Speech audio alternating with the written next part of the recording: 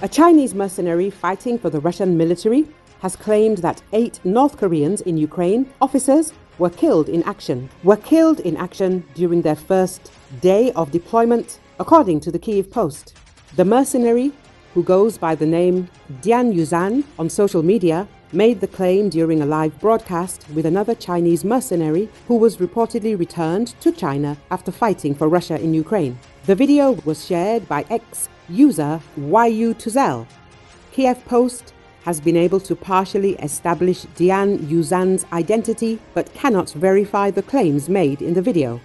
Dian Yuzhan claimed in the video that he submitted a list of those killed in action, which comprised 153 Chinese nationals on the Luhansk front, before mentioning the North Koreans in Ukraine. In the video, he said that despite the preconception of Pyongyang troops being fierce, 8 officers were killed in just one day upon joining the war, where he then laughed, presumably at the seemingly poor performance of the North Korean troops.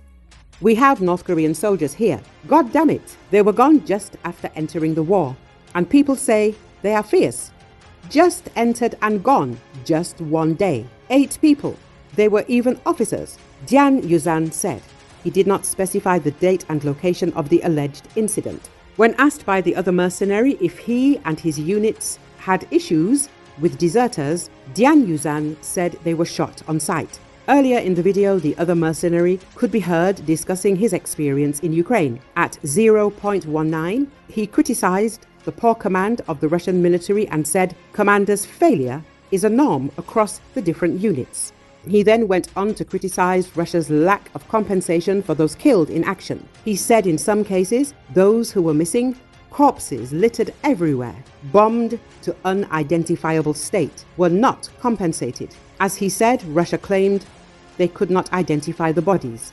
Recall back in 2022, Russia has made attempts to involve foreign forces in the fighting in Ukraine, when the Russian command began to realize that the war would not be a quick one, but rather the opposite.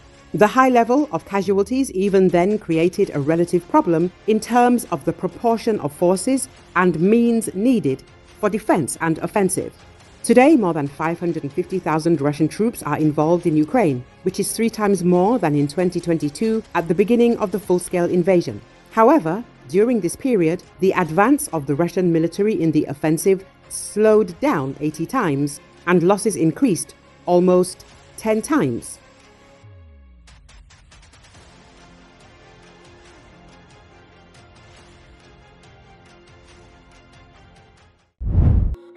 For enterprises in Russia were attacked by drones of Ukraine.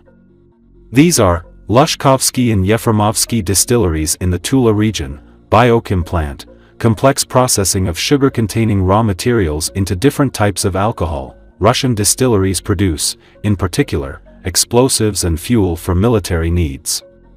Russian authorities have reported that UAVs struck premises belonging to the Russian company Biochem in Russia's Tambov Oblast and an industrial facility in Voronezh Oblast on the night of 21 to 22 October, and an airport in the city of Nizhny Novgorod, Nizhny Novgorod Oblast, has been closed.